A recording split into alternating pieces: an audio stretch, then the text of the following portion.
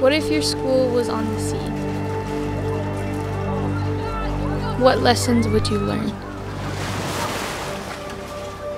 What if the winds and waves were your textbooks, and the birds and the fish your classmates? How differently would you come to see the world? We are an island within an island surrounded by a vast sea. We are Hālau Kū Māna, Papa Waʻa. This is our voyage.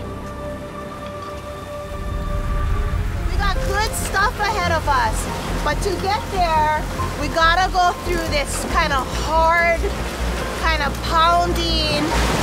Try to be stable because the waves are going back and forth. Yeah. I feel like I'm on a seesaw. I expected a smooth ride. I'm a little bit homesick. My goal would have to be all of my class and bring it back home safely. Sometimes you gotta go through the jump in order to come out.